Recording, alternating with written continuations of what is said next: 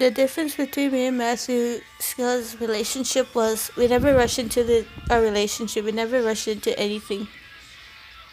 Yeah, we never rushed into anything because well, sometimes my body, like, sometimes I feel like saying no, but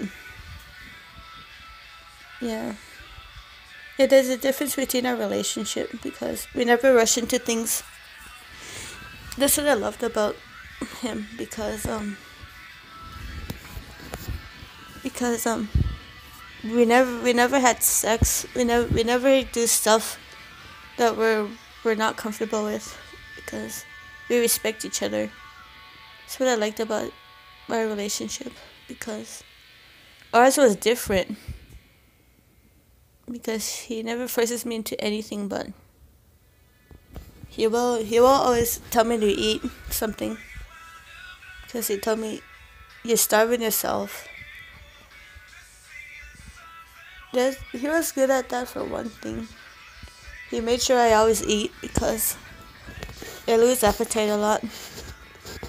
But he always made sure I had food in my body. That's what I loved about my old boyfriend. That's why I still love him. He's always making sure I always have food in my, like, like, he always made sure if I'm eating or not. That's what I loved about him. That's the difference between our relationship and between me and my baby daddy because he's forcing me into stuff I don't want to get into because that's that's the difference between Matthew and my baby daddy because he forces me into things I don't want to, but Matthew doesn't force me into things I don't want to do. He's a he was a good guy though because even at the Christmas party he forced me to eat and I was eating.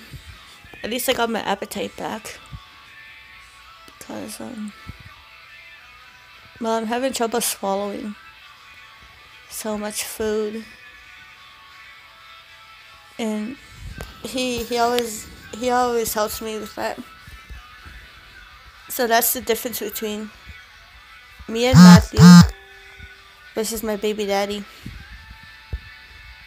because Matthew's the coolest guy I ever met.